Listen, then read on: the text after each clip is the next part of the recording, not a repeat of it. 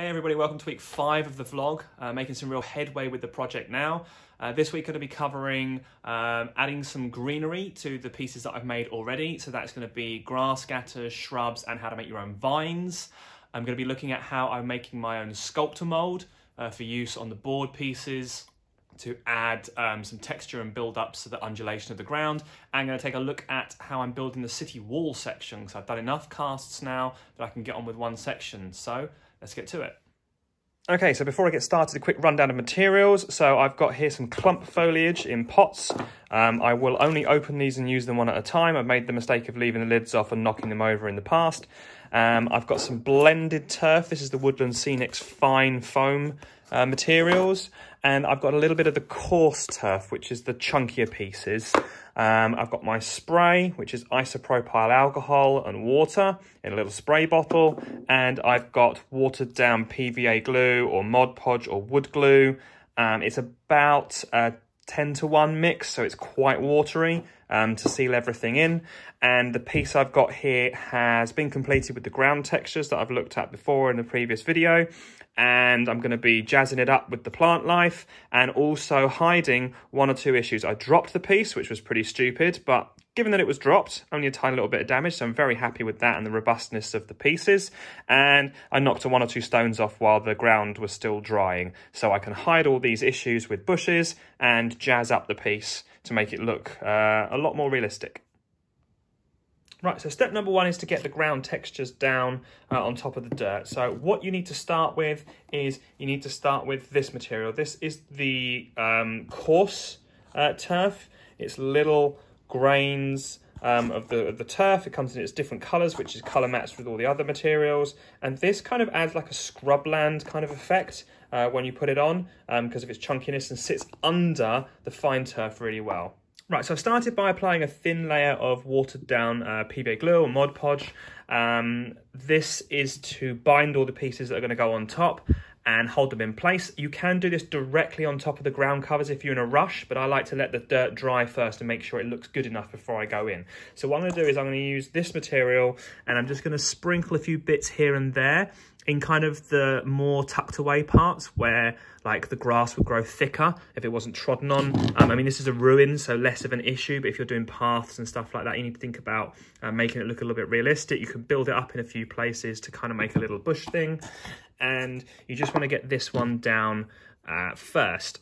Then what I'm going to go in with after that is the turf. So this is your very, very fine grain stuff. So this is blended turf because it's a mixture of like greens and yellows and forms a really good basis for all of the things you want to put down. So you just need to gently sprinkle it. And what I like to do is sprinkle it over the pot. So any bits that you miss go back in the pot. And at first it looks way too green, but you've got to kind of follow the process with this one. So this is kind of like your base layer or base coat is a good way of thinking about it. This is your main colour. And the variety of the yellows and the greens really make it look a bit more broken up than just a solid green. They do a grass one, which I'm not the biggest fan of because it's just a little bit too monotone. So first of all, get this down on top like that. And you can see here it's gone over the top of the bushy bits and kind of made it look a little bit like broken ground. I can put a bit more on here. And where I've not put it on top of them, they look like little bushes. That's a great place to start. Then you've got to think about it like painting a miniature after that. So you've got to go in with your shadows and your shading. So what I've got next is the pot of the weeds, which is the fine turf, but it's in a darker green. And what you want to do is you want to sprinkle this where moisture would gather and where the plants would grow darker. So I'm going to put it in the corners like this, just in here and up against the wall. So if you've got undulating ground, what this would do is this would go in all the recesses to kind of make them darker and appear where more water would gather. Now, right now, as with putting a shade on for the first time, it can look a little stark, the difference. It's coming out fairly well on camera. So the difference is you then need to go in with your next colour, which would be a highlight. So this is called burnt grass. So it's their bright green. And what you need to do is put this in places where the ground would be more trodden, or if it's on higher ground, because this is your highlight. So again, I'm going to put a little bit here. Imagining this is where people would come into the ruins if they're going to take positions, or like a patrol would check, and a little bit here because it's a little higher ground, and a bit here as well where it's a bit more exposed and the grass wouldn't grow as well. Now again, looks a little high in contrast at the moment, but those are setting the base tones. And then what you do is you go in with the blended turf again, and as per the name, you use this to blend the two together. So now you want to put a very light layer just over the top here, and you can see I'm being very sparingly with it, and it just breaks up the transition between the colours and kind of makes everything look a little bit more natural. And what you want to do is kind of just make sure you go over only the bits where they are different colours. See now, where the bright green is here and the dark green is here, putting this little bit of blended colour, which has got all those colours in it, has made those two merge together. You still get the darkened effect where the wall is, and you still get these lighter patches where trodden ground is, but it doesn't look too stark. So that's the point where I'm happy with it. And what I'm going to do now is I'm once again going to give it a spray with the isopropyl alcohol and water. I will off camera spray it with the watered down PVA glue in a spray bottle. So this, you do it very gently from a distance. A few bits will flick off, but that's okay. You can just push them back on, and I tend to apply a little bit more anyway, knowing it's going to come off. Spray it with the PVA, and what you've got here, where you've got these bushy bits, this is what the dropper bottle is for. So spray this stuff on from quite a distance so you don't jet too much material off, and then go in with the watered down glue and just drip it on top and let it soak in a little bit. And this will just bind everything together and give everything a lot more stability on the model. Right, it's had its spray glue layer, and you can see that it's soaked in and everything is really, really wet, but it's not overflowing everywhere. And this is the perfect place to have it. So it will dry nicely and bind everything together to form a nice solid layer, but it's not going to ruin the look by clogging it up with glue. Next up, I'm coming in with the clump. So taking it out of the pot, you can see these are much, much, much bigger size than the little coarse turf pieces. And what you can do is you can actually tear these into the sizes that you want. And I've got a little pot with a bit of PVA glue on here, so I'm just going to dunk it in the PVA glue, and then I'm going to push it onto where you want to stick it down to the piece. And be generous with the PVA glue. Any tiny little bits that overflow, you can either mop them up with a brush, or you can actually just sprinkle a little bit more flock on there to kind of hide where the glue is. So again, these are going to kind of go in places where people won't be walking. And this is the medium size, this is the medium shade green. I'm just going to put another little one, I think, round the front here. Like this here. And then what you want to do is you want to get the dark, and again use it like a shade. So just get a little piece and put it like under the edge of where the bush is, just to kind of vary the colour slightly, so it looks a little bit more realistic where there are different colours. You can get this in the burnt grass as well, but I'm just going to use these two colours because I think I want these pieces to be a little bit more run down. I don't want anything too bright on them. So I'm kind of happy where it is. You do get a little bit of displacement like I showed before, which is fine because it shows the dirt underneath, which is why I use real dirt. And then once everything's dried, if I'm not happy with certain pieces, I will just go in and touch them up afterwards. So the best thing is to do is now let this dry overnight and see how it looks tomorrow. And here's an example of another piece I've done where you get the final look. Here I did use the brighter bushes, and you can see that mixing the shades is really good. The ground has this nice light and dark, where the rocks are that it's darker. And if I actually like tap these, you can see that having a couple of layers of PVA, maybe 3 of this stuff soaked in and dried, and they still look like really nice realistic bushes. You can't see the glue, but they are super tough for gaming on. Right, time to move on to making the vines. So I've assembled everything you're going to need here. Obviously got the piece to put the vines on. Got a little mixing pot to put everything in. Something shallow is good, so it's easy to dip in this cotton material. So my wife informs me that this is Aran, which is important because of the number of strands. Major question mark, she's the knitter. This is made of cotton, so it's not an acrylic type of yarn that will have issues soaking up any paint and colour. It's made of cotton, and you can see there are individual little strands. So you can use this to make vines that are quite thick by using the whole strand, or as you can see, you can very easily unwind it into a couple of strands to make thinner branches. And I've got a black and a brown here to make a nice dark brown colour for the body of the vine. And I'm going to mix these together with the PVA and a little bit of water to make a slurry that I'm going to dip the vine, or this yarn into to make the vine. I'm going to lay it across the piece and show you how to kind of make it look realistic, which is super easy. Then give it a little bit of time to set and apply a little bit of watered down PVA just over the branch. And then I'm going to sprinkle on, again, the blended turf. So this is the fine stuff that has a mixture of colours in there because it looks really good for plant life. So let's move across to the time lapse.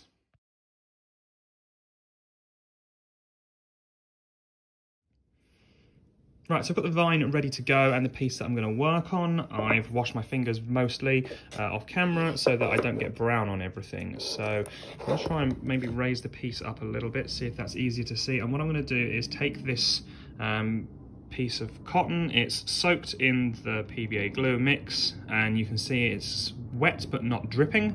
A little bit transfers but not a lot. So what I'm going to do is start it at the ground level. So a good place to start this is going to be like just here on the ground, and then I'm roughly laying it across the piece for now, making it look realistic because it would climb up. It's better on camera like that. And what I'm then going to do is use the paintbrush. Just got an old GW brush here, and I'm just going to push it kind of into the cracks here and there, because a vine would grow up where it can get purchase. And this is fairly manipulable. Is that a real word? And I can just put a little bit of paint glue on it if I feel like it's not sticking very well, and then try and make it grow in different directions. So if you get a little bit of paint on the building, etc., not to worry, we can sort that out in a second. And just have it change direction a few times so it looks more interesting. And then where it is going up over the top here, I'm just going to stick this down a little. This is the damaged piece that I want to hide, so I'm going to put a little bit of paint glue mix on it and push the vine across to make sure it goes over that bit. And then I'll probably put a branching piece on there to help with the hiding of the issue, and then I'll wrap it around here like this. And the key is to just keep adding little bits of the glue paint mix if you're having trouble bending it, and it will make sure that it then becomes a little bit more flexible. And then I'm going to push it into the corner here like this and have it run down the side of the building here. And again, trying to get it to curl a little bit so that it looks a bit more realistic. And what I can do is also add a few sort of thinner, smaller branches coming off. So there you go, there's the start of it. So what I'm going to now do is clean my brush on a piece of tissue, and where I've got a little bit of glue on the bricks here, if I just blend this out, you will hardly even notice, and it'll just look like another aged dirt patch on the wall, which is not a problem. See, okay, covered up half of it here. If I have another branching piece come off there, it will completely mask that issue, and because there's a lot of PVA glue in this, it'll give it a bit of strength as well.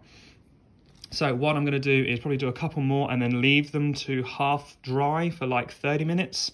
So the glue starts to take. Then I will use the thinned PVA glue to start applying the foliage.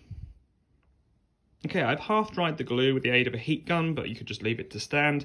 And you can see that the twisted nature of the yarn means that you get this kind of gnarly look to the structure, which is really nice.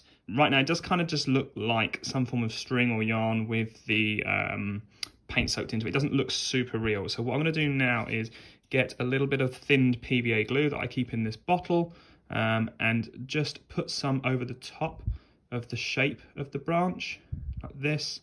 This will also help the whole thing set in place. And I'm just going to put a little bit on like that just to show you. So this kind of will give the basis for the turf to stick to.